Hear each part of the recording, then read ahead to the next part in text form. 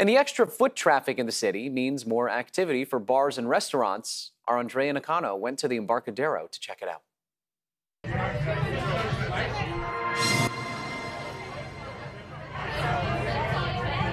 High Dive Restaurant and Bar was a popular place to be on Friday night. Lauren Wolfskill didn't stop for a second as she tossed cocktails and poured beers for all of her customers. We just roll with it with a smile and do what we can, and people are thirsty, where everyone's going to drink, we're all going to have fun. Lauren couldn't put a dollar amount on how much Fleet Week brings into High Dive. According to San Francisco Fleet Week, the week-long event generates roughly $10 million to the local economy.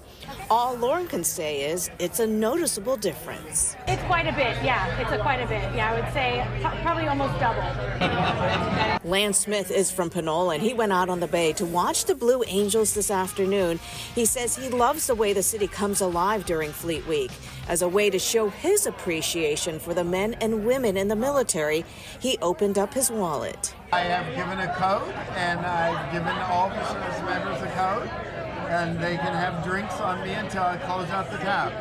John Bozzone and his buddies are from the amphibious assault ship, the USS Tripoli. They gratefully accepted Lance's generous offer and had a round of drinks thanks to their new friend. We always appreciate it.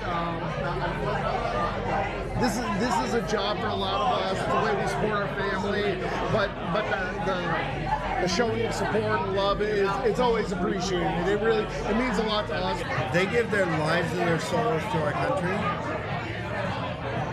I can only give back monetary, and I want to give back as much as I can. Down at Pier 39, a Navy band performed in front of a large crowd.